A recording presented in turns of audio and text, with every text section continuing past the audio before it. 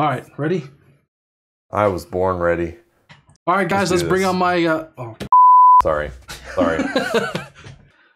What's going on, guys? We're back here today with a brand new episode of What's New Teguh. I'm your host, Chris Teguh with Alpine, and we're here to talk about what's new. So today we're going to talk about one of my favorite topics, DSP, which stands for Digital Signal Processing. I know, the DSP world can be a little mysterious and confusing. Hopefully in the next few minutes I can clear up some of that confusion and help you understand that the DSP is quite possibly the #1 sound upgrade you can make to your car. And while I'm at it, introduce you to our latest and greatest DSP, the PXE-X09. Let's do it!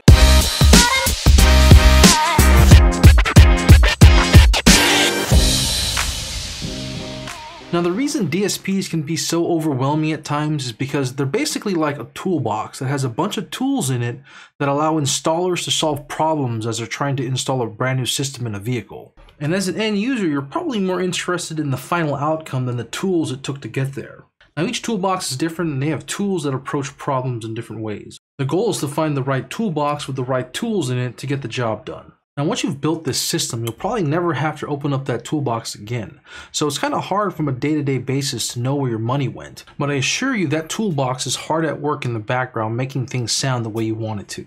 Now imagine building a sound system without giving the installer a toolbox. The installer becomes limited as to how many problems he can actually solve. So what kind of problems are we referring to? Well, for example, we know that sound is affected by whatever material it's been reflected off of. So who knows what type of effect the leather seats or the glass window has on the brand new set of speakers you had installed in the car. Your cymbal crashes may end up sounding more like a triangle.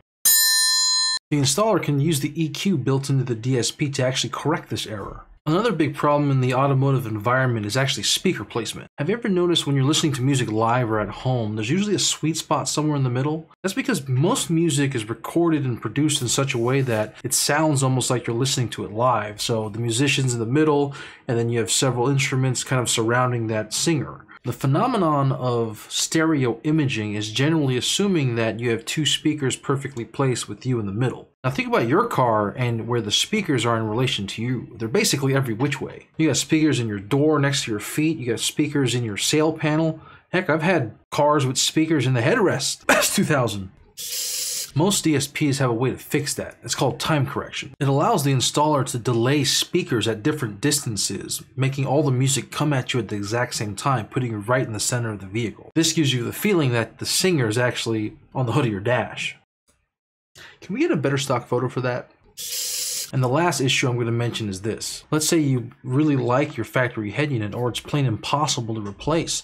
Most DSPs have some type of tools that allow you to retain that head unit and get the signal that you need to run with an aftermarket sound system. Every vehicle is different, every sound system is different, and every customer is different. So it's really important that you check in with your authorized Alpine dealer to see if the DSP you're looking at has the right tools to get the job done. So let's check out this new processor, the PXE-X09.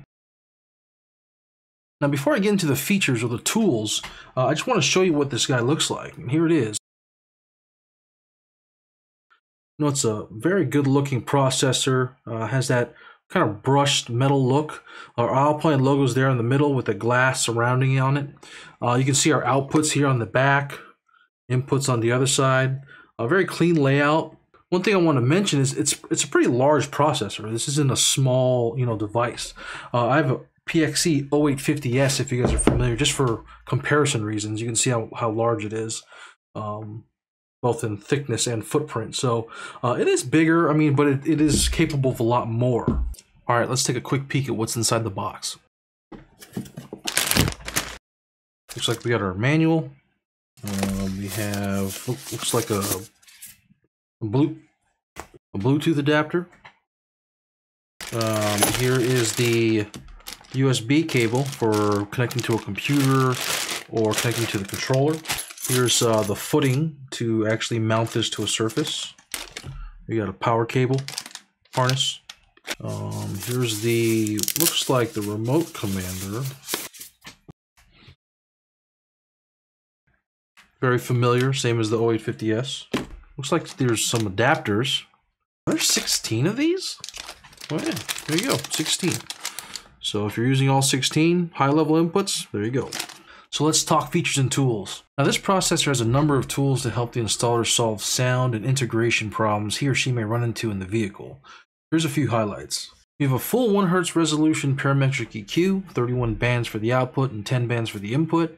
You have the ability to tune and adjust via PC or smartphone, which is super convenient. There's a matrix mixing tool for manually summing channels, and there's also a built-in output RTA, so you can actually visually check the input signals right from the PC software. That really comes in handy. Now I know what you're thinking, well, what do I get? Well, you get Bluetooth streaming, which allows you to listen to smartphone music directly without the use of a radio, so think classic cars, or vehicles without a radio at all. You also get an included remote commander, 6 presets so you can quickly recall different tunings. You get to control your bass remotely, and it's high resolution compliant if you have a source that supports those type of files.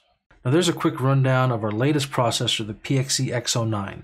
Now I gotta tell you, this is the heart and soul of my Honda Civic build. I really consider it the #1 upgrade I made to that thing. It helped me turn that mid-zone R-Series system into a competition-ready vehicle. So if you're ready to take your vehicle to the next level of sound quality, I would absolutely give this processor a shot. So be sure to hit up your local authorized Alpine dealer and find out if PXE-X09 has the right tools for your vehicle.